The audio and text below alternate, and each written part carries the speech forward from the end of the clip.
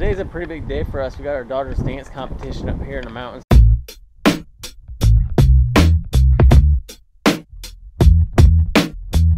But we're gonna stop and get a bite to eat before we head off to the competition.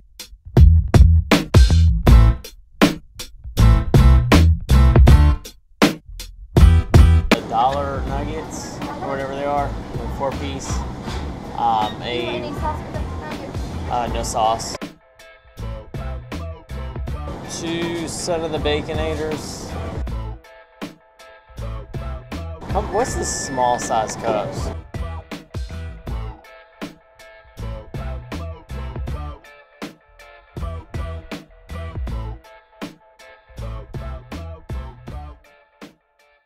So now the time has come where all the hard work that our girls have put into it come and just really get shown off. We hope that they do a great job, whether they place first or not, it doesn't matter. I just want them to do a really good job. They've worked so hard this year. They do bad.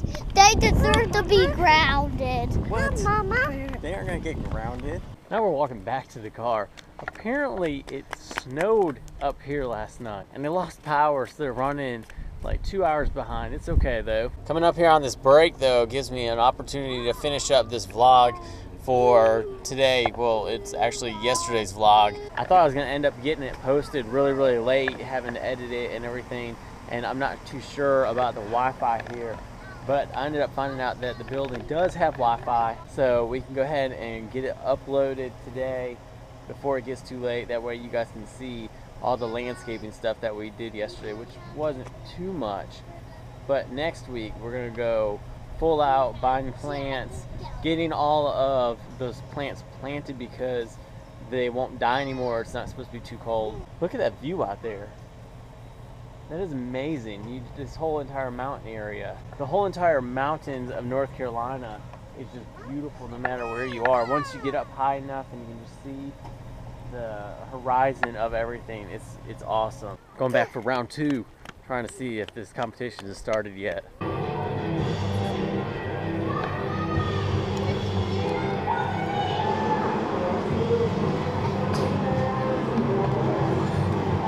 The dance competition is over and my daughters did a fantastic job. I'm super proud of them.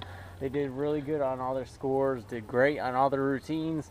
Now it's time to get home and show you guys the score from yesterday's antique shopping. So we've made it back home. I wanted to kind of give like a handsaw update, show 2 saws I picked up the other day and 2 other ones that I've gotten, and I just want to, you know, just share. To start with, the other day when I went to the antique shop, I got 2 different saws. One was a Simmons saw and the other was a Diston saw. Here is the Simmons saw. It is pretty rusted. I tried to find an etch and I think there's one right in here, but it's really faded and I don't know if I'm going to be able to get it to reappear using like a perma blue. But there is the medallion. The handle is in okay shape. There's no cracks really, and I can probably take it down, sand it up, and then just throw some boiled linseed oil on there, and this will be a good working saw again. So that Simmons saw is a 5-point saw right here. The other saw that I got was this little Diston panel saw. This one has an etch on it. It's really hard to make out. I think that it says that it is a number 7, which, if you guys recall, the number saws, the ones that are a number saw, not the D series, but a number saw, is older than the D series. And this one has the medallion that says the Fila on it, which is also older, I believe. So this was a great little panel saw. So you might be wondering why I call one a handsaw, one a panel saw. I like to distinguish between the two. The panel saws, what I consider, are shorter than the actual hand saws. The panel saws are, I consider, anything shorter than like a 26-inch length of a saw blade, and anything 26 or over I consider an actual handsaw. Then you have like the tenon saws, miter saws, different things like that to distinguish them. So I call the ones that are shorter the panel saws, ones that are longer the hand saws. Alright, so I have 2 additional saws to show, and these are both distance again. This one right here is a pretty nice one. This one is a distant crosscut saw. I can barely see an edge. I don't think that I'm going to be able to bring this one back out at all. So that's kind of sad. But this one's got an older medallion. You can also tell by the handle. This is an 11-point crosscut, and it is very fine cutting. And I mean, by fine cutting, I mean very fine. It leaves a very nice edge. It needs a touch up with the sharpening file, but you know, nothing major. The Simmons, that one cuts really crappy right now, so that one needs to be resharpened. The panel saw cuts like a champ. This one, I believe, is a 10-point, and it's missing a tooth. That sucks. It's up here near the handle area. I don't know if you can see it. You see it right there, about 4 inches in from the end. So I'm going to leave that one for right now. I may sharpen it later. And last but not least is this fine cutting hand saw right here. This one is a 10-point crosscut saw. This one's got the medallion that says Philida on it. It is an early 1900 saw.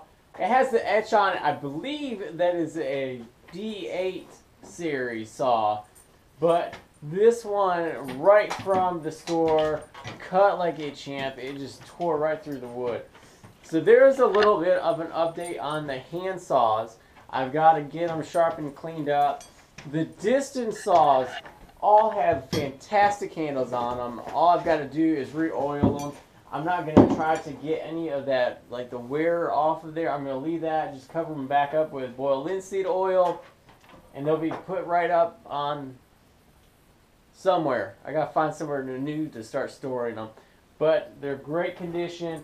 All of them, they've got the old handles like I like. They're all in great shape. The only one that's somewhat bad is the one with the chipped tooth, but that's not a problem. That's got a lot of life on it left. Also, this distant that doesn't really have the etch, that is the 11-point crosscut, that one has a ton of life left, as well as this Simmons saw. So these, even though they're rusty and stuff like that, you guys can sharpen these bad boys up, put them into good use, and they got years and years and years left on them. As long as you take care of them. They're a little rusty, fix them up. They've got plenty of life on them. So there is my handsaw finds. Either the 2 I found the other day, and then 2 other ones I can't remember when I found. I think 2-3 weeks ago. But I just wanted to give you guys a heads up on them. Let me know what you guys think. If you guys know of any other way that I can really bring the edges out besides just the perma-blue, leave it in the comments, because I'm having somewhat trouble with it. I can't figure out if I can bring them back, or if they're just going to be mediocre showing.